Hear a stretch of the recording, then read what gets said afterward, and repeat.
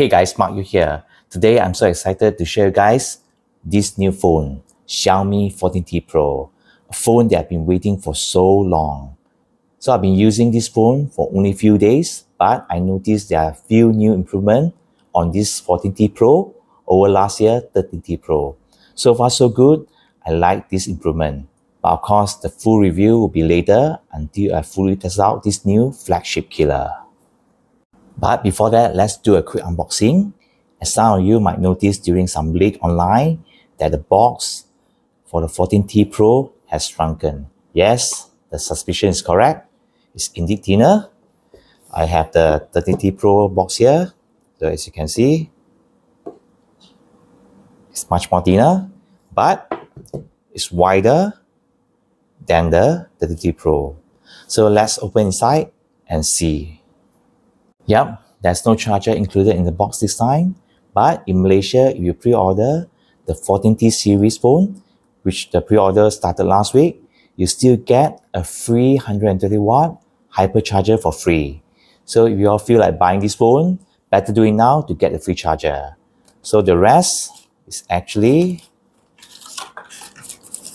the typical soft case, documentation, as well as the Type-C to USB-A cable, and there's no more. Firstly is the build quality.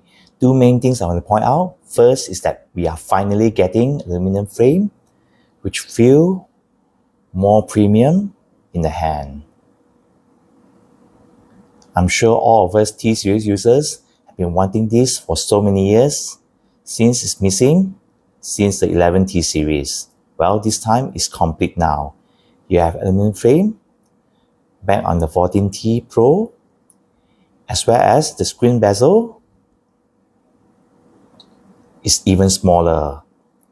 You can hardly notice the bezel surrounding the screen.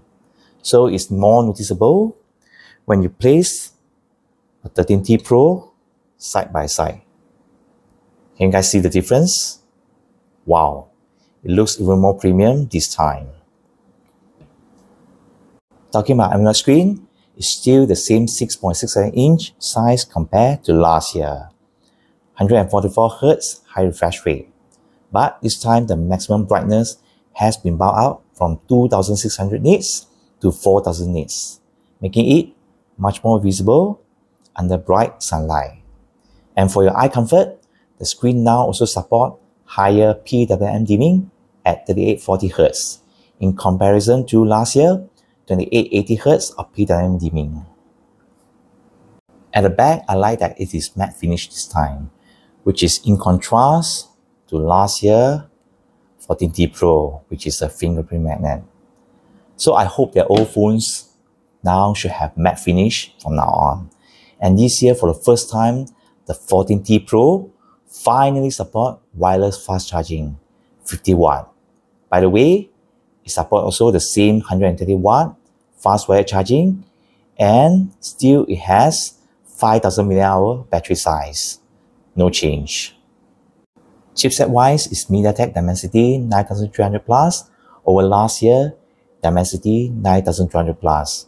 So from the AnTuTu score, you guys can roughly gauge the improvement over last year processor. It's quite near to Snapdragon 8 Gen 3 processor, okay, for this Dimensity 9300 Plus, but I will have to test it out longer on the gaming performance in my full review. This year, Xiaomi also worked hand in hand with Leica to bring you great optic performance. Camera-wise, 50MP main camera, 50MP telephoto lens, and 12MP ultra-wide lens. So this year, the camera can zoom up to 30x in comparison to last year 20x zoom on the 13T Pro.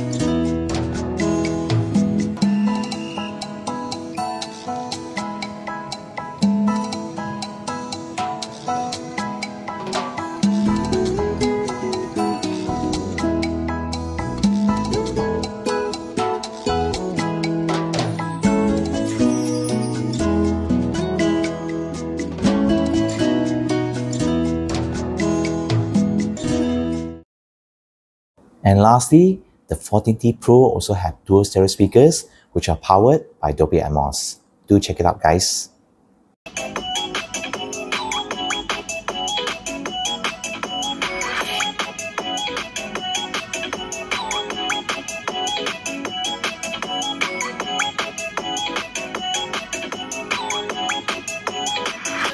The Xiaomi 14T Pro so far really giving me good impression, good vibe with the build quality and the camera performance. But I will still need to test out this phone furthermore and share with you all during the full review.